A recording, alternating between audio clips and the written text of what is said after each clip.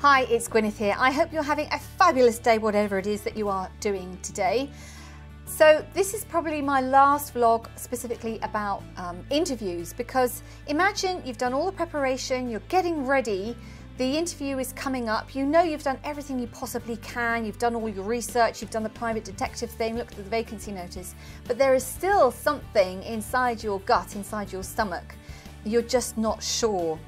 Well, I would pay attention to that feeling, because if you have prepared properly, if you're ready for that interview and you really want the job, what you should be feeling is a slight level of excitement at the very least. Yes, you might still be nervous, but you should be feeling excitement and not apprehension or negativity. If you are feeling negativity, think very, very carefully about taking the next step, because if you get to that interview and you do get the job because you're so brilliantly prepared, and a couple of months down the line, or even worse, when they offer you the job and you say, actually, I don't really want this, you've burned your bridges with a whole load of people. You're going to be telling yourself that, you know, I never should have done that, I never should have done that, should have listened to my instincts.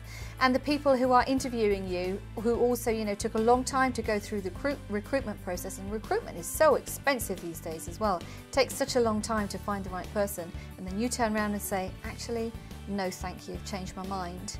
Then, well, figure out how many people they all know, and if you are looking to work in the same sector and another company hears about, you know, this person turned up for interview and we offered them the job, and can you believe they didn't want to accept the position, you could be messing your own future up there. So yes, it's highly unlikely that it might happen, because I'm going to assume that if you've done all the work, if you've done all the preparation, that you do actually want the job.